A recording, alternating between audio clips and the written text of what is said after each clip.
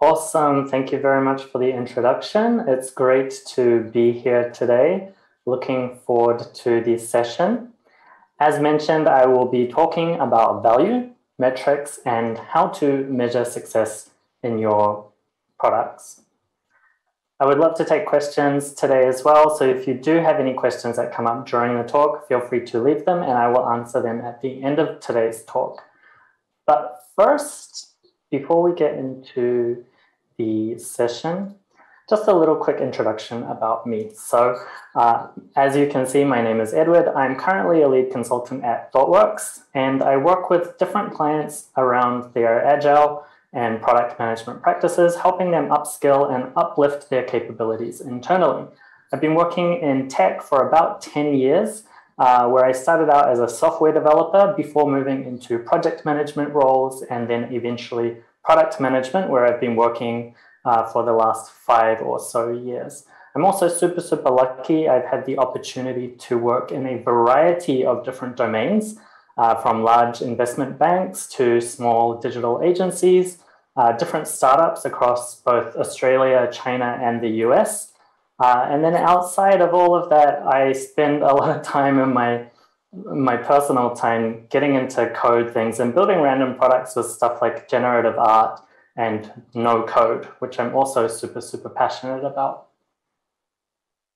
But that's a little bit about me.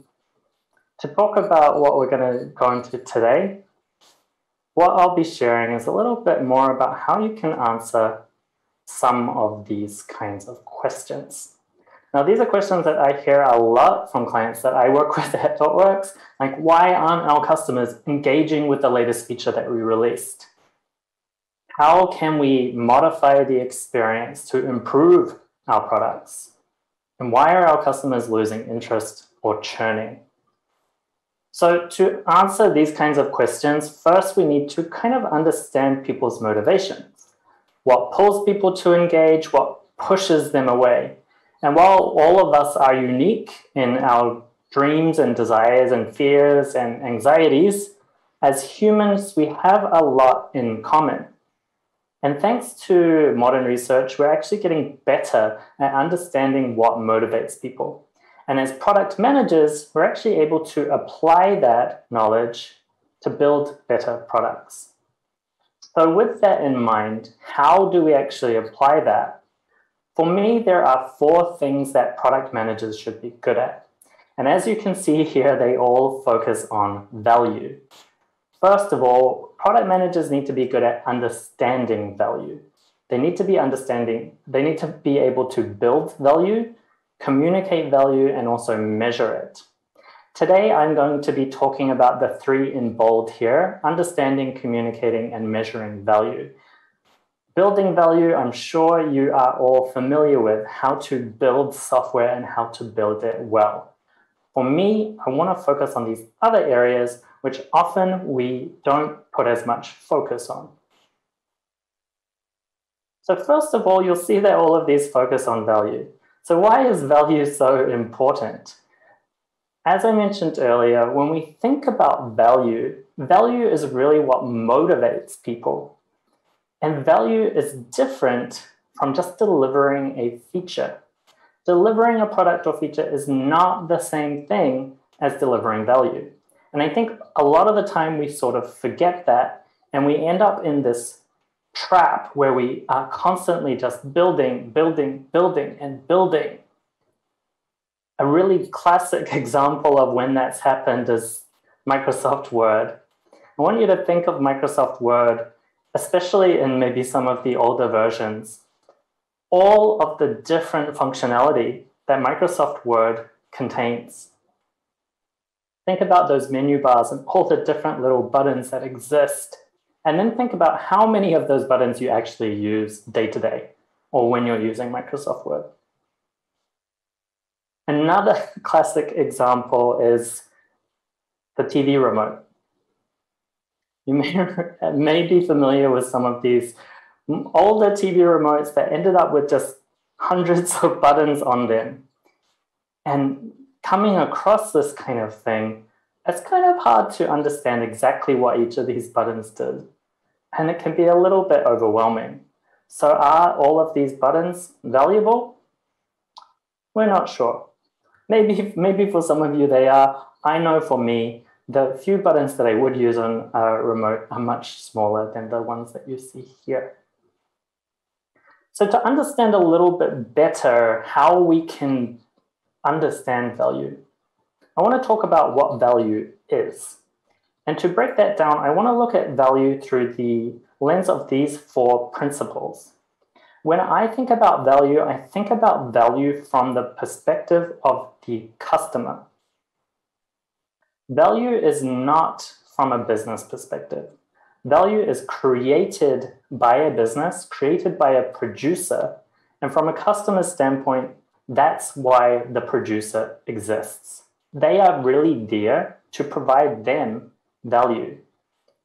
Now, this is really important, and this is a concept that exists in lean thinking, if you're familiar with lean principles. Value can only be defined by the ultimate customer. And it's only meaningful when expressed in terms of a specific product, whether that's goods or services, that meets a customer's need at a specific time.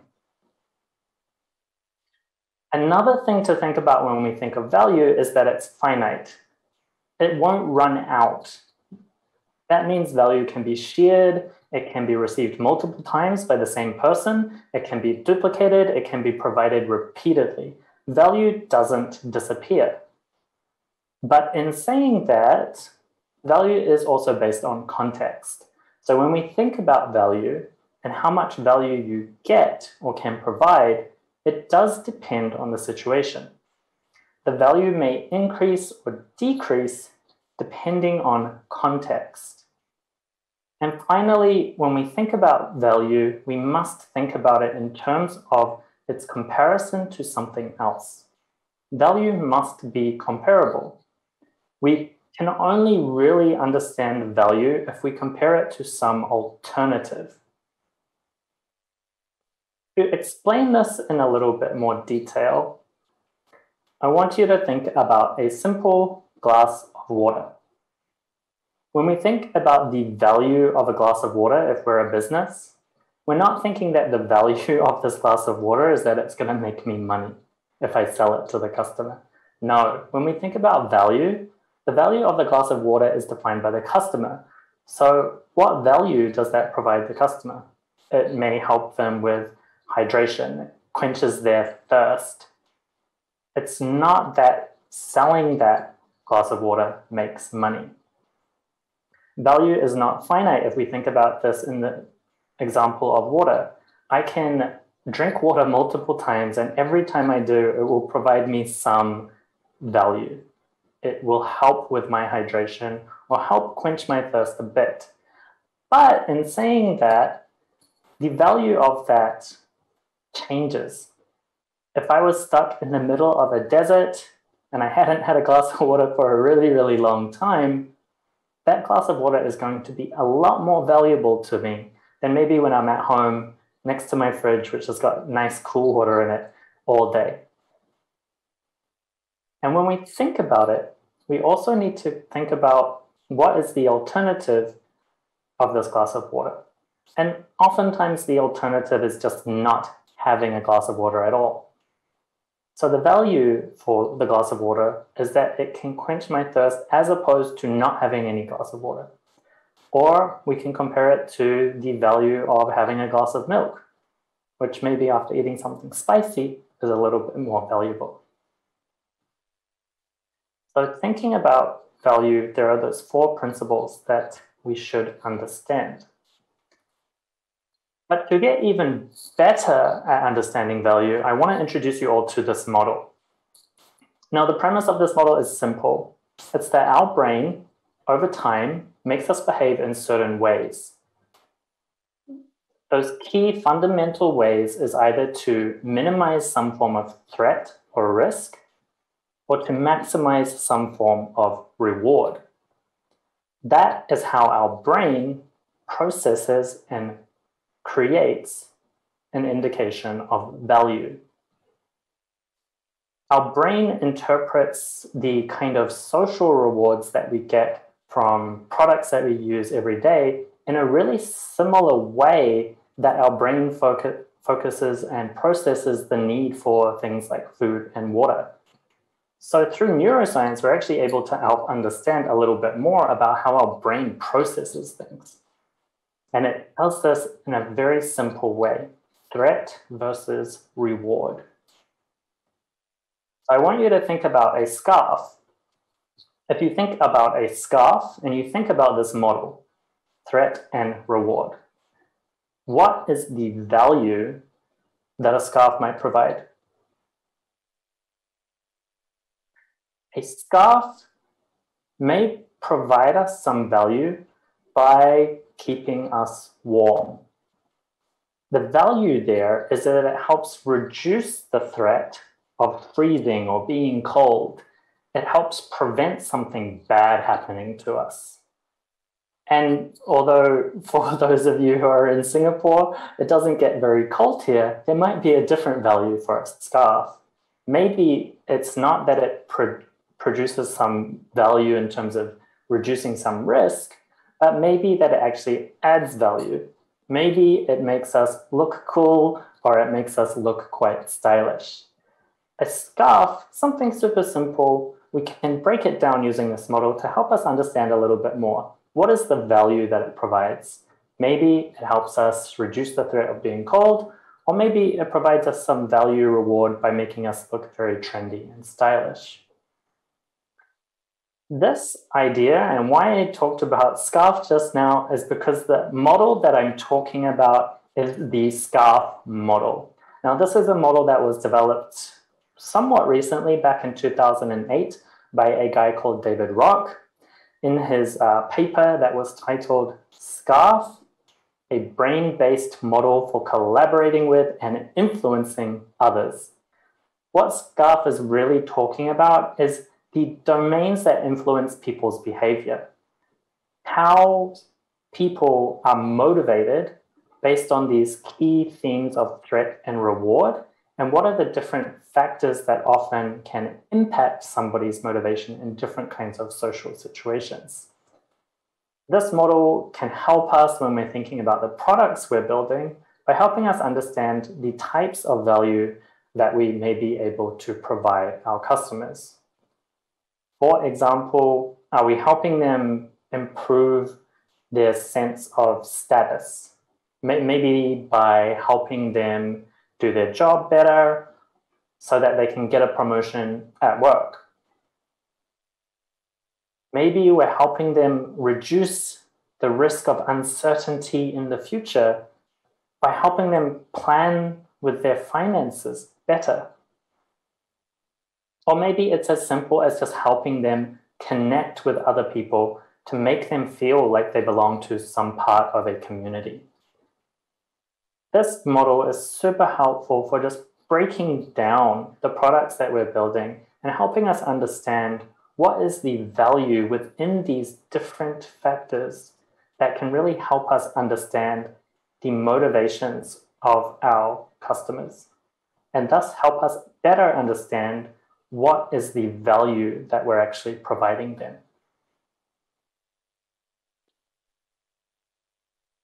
On top of this model, there are some additional factors that I would want everyone to also consider that kind of impact how a customer might think about value. Time is really important because this determines when the customer believes they will get the benefit or receive that value.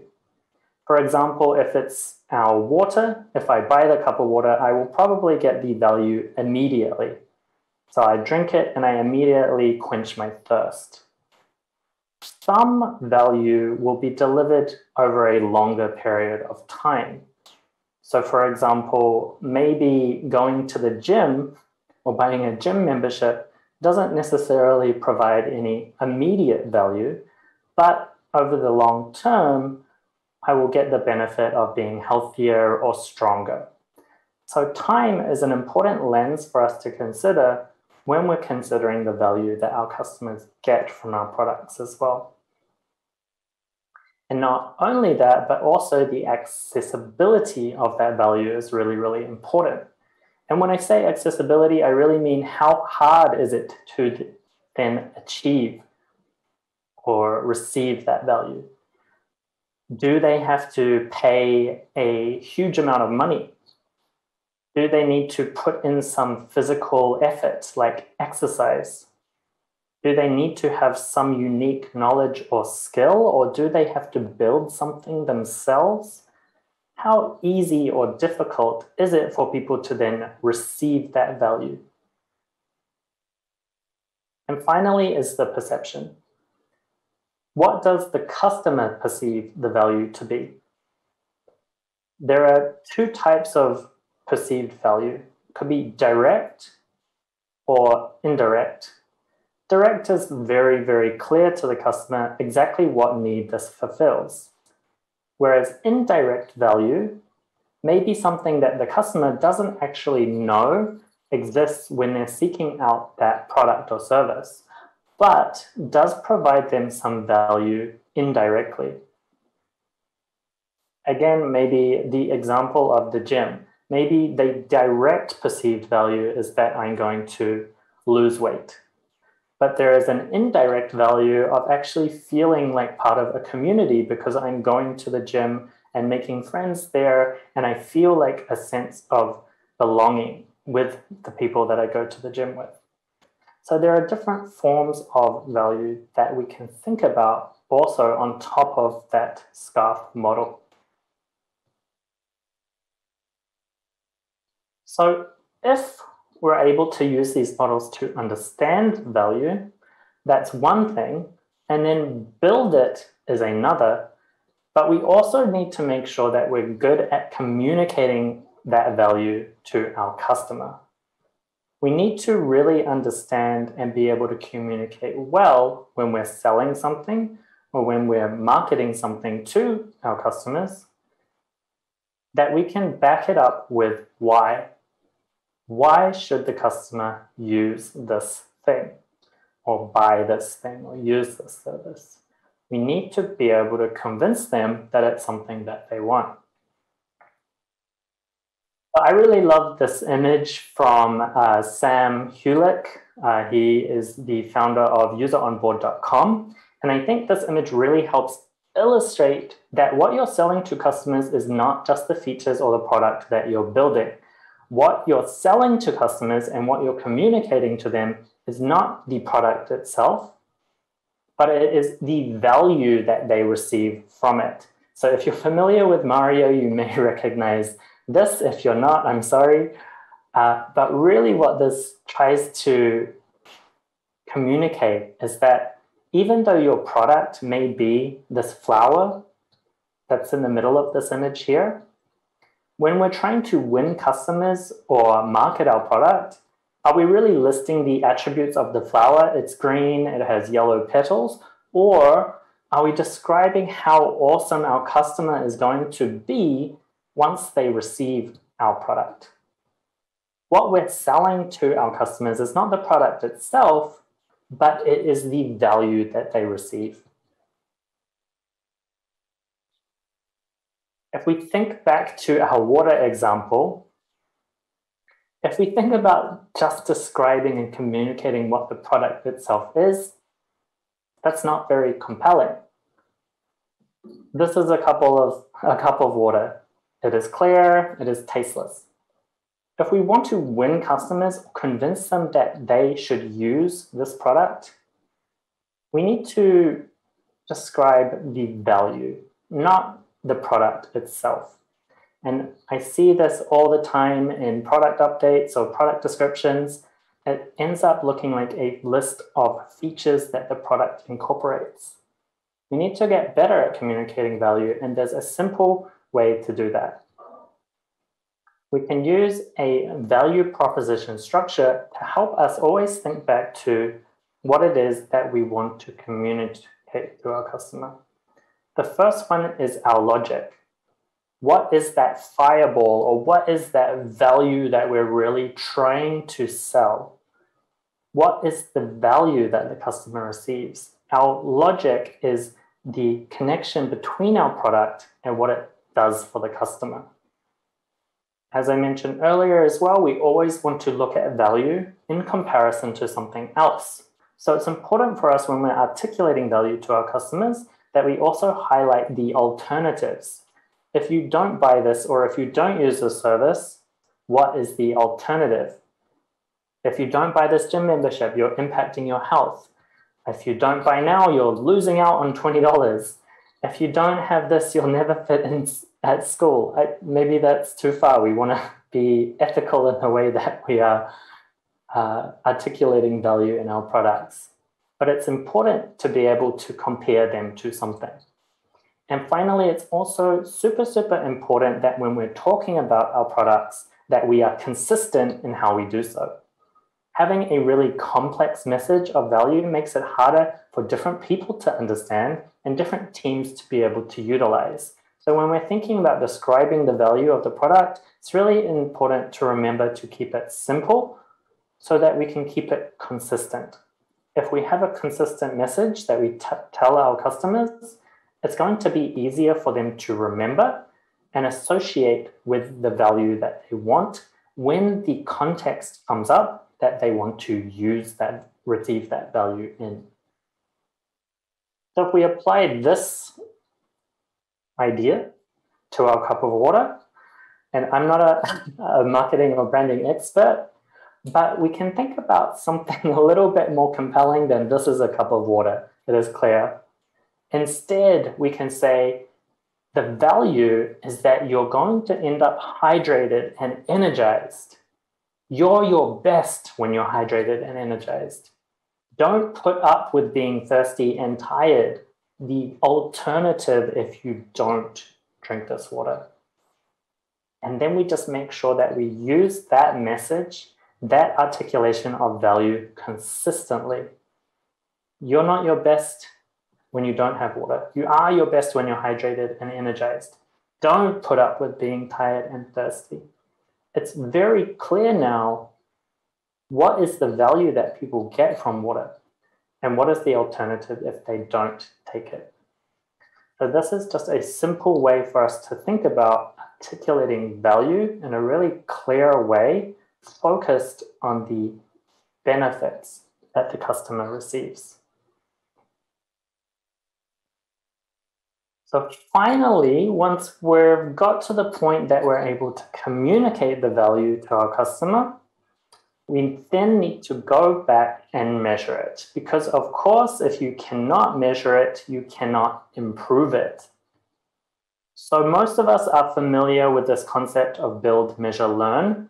And measure is a really key step of this process. We need to measure the impact that we're making to our customers to be able to validate that we're actually moving in the right direction.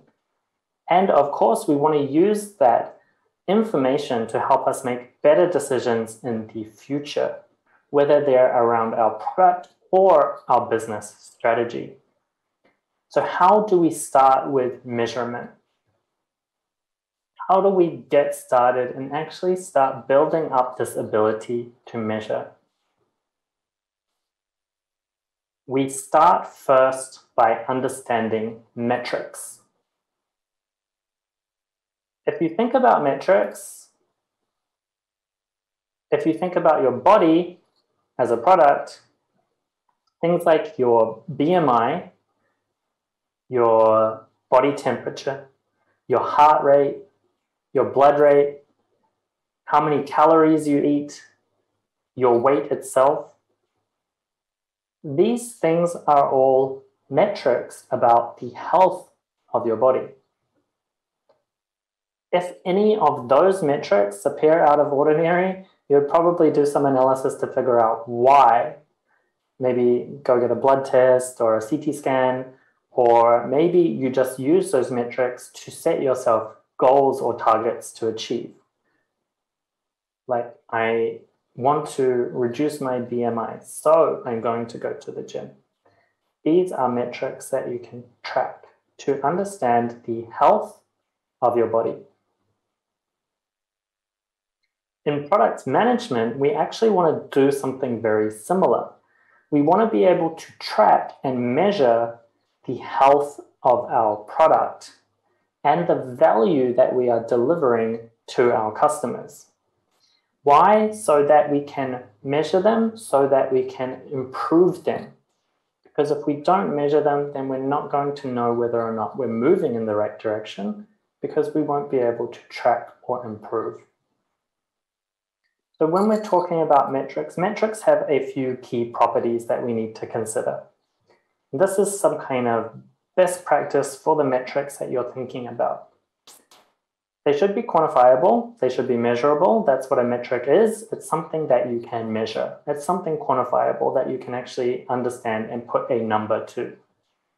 They should be performance or goal driven. Metrics should help you understand how or why this thing helps customers achieve a goal. And they should be specific. They should be clear enough to know exactly what you are talking about when you are talking about that metric. And finally, they should be time-based. A metric should be relative to time. And when I say time-based, I don't mean like a SMART goal, which is another framework you may be familiar with. Time-based here talks about they should be relative to a point in time, i.e. my weight last week on Wednesday at 5 p.m. was this. So metrics must be associated with a point in time so that you're able to identify what a metric was then and what it is now, or what it might be in the future. That is where you're actually able to start understanding the difference in direction that your product health is moving in, and whether or not it's moving in the right direction. Is it going up or down over time? So if we put that into a sentence, in the broadest terms, a metric is any collectible, quantifiable measure that enables one to track the performance of an aspect of your product or business over time. Now, there are many different types of metrics, and they can fall into one of any of these categories, whether it is a business metric, a product usage metric, a quality metric, or some sort of product development metric. All of these can be valuable. Business metrics might tell you how much revenue you're making. Product usage metrics might tell you how people are using the product, which pages are they going to, which buttons are they clicking on the most, while product quality might tell you what is the overall quality of your product in terms of bugs reported, crashes logged, or even customer support tickets raised. Product development metrics can be useful for understanding how fast your team is moving in terms of velocity or cycle time. But customer value metrics are really, really important because it helps us understand what is the value our customers are getting. Are they able to complete their goals? Are they able to avoid whatever threat that it is that they're trying to, or are they able to receive that reward that they're looking for? And although there are many different types of metrics, and they can all be valuable in different circumstances and contexts, just because you can track them doesn't mean that you should. Some data for you is going to be more valuable than others because it gives you some unique insight into your product's health. As an example, you may have seen this image before from businessillustrated.com. There is a huge difference between tracking and measuring the number of arrows fired versus hitting a bullseye. So what is the metric that is going to be more important for you to track and look at? Probably the one on the right. So how do we actually get started with measuring success? How do we start to identify the value in our products? We always want to take it back to our customers. we need to understand that value and success is related to helping our customers achieve their goals. So whether that means helping them feel more connected, or whether that means helping them avoid a cold day with a scarf, our customers all have goals, and our products and features that we're building are delivering some value to them. So if you want to start measuring success, how do you get started?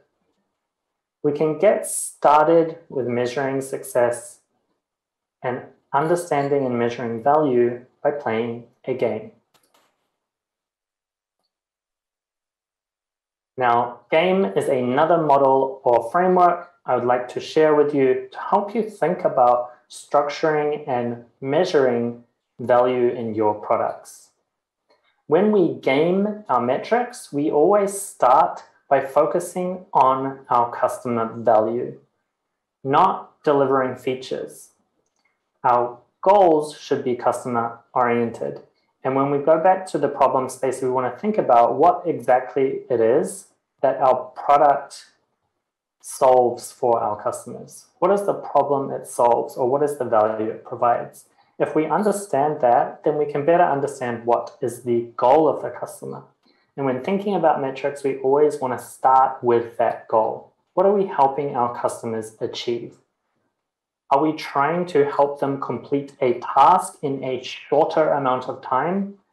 Are we trying to help a customer discover new ways of working? Are we just trying to help them buy something quickly online and easily that they want? We always start with a goal. Once we know what that goal is, we want to think about the actions or the user flows that help that customer achieve that goal. What are the different user journeys that they might take to reach that goal? What are the key steps within that journey? And then within those steps, what are the unique actions that they actually take?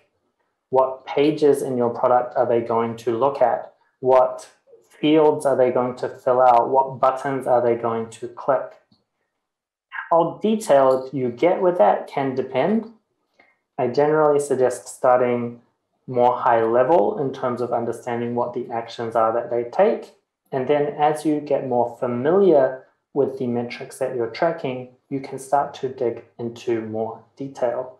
Once you discover that there might be a specific point in that journey that you want to find out more information about. So why is this really important? Because we want to know how our customers are using our products and when or where they potentially stop using it. We want to understand what's easy for them and what's difficult. How long does everything take? If we understand that, we can better understand the journey, and we can better understand what it takes for our users to achieve their goals, and then start trying to make it faster, trying to make it better or easier to use. Once we understand what those key actions are, we go on to actually implementing the measurements. After defining those different actions, which usually comes in the form of some sort of data taxonomy, we want to figure out what we're actually going to track about those actions. And as a base structure, we always want to think about, at least from my perspective, the minimum of tracking the breadth, depth, frequency, and efficiency. That covers how many customers are taking a certain action. It covers the amount of times that they take that action, and it covers how often they do it and how long it takes them to complete. Once we have that, that pretty much allows us to be able to answer any sort of question that we want about a particular action or customer journey.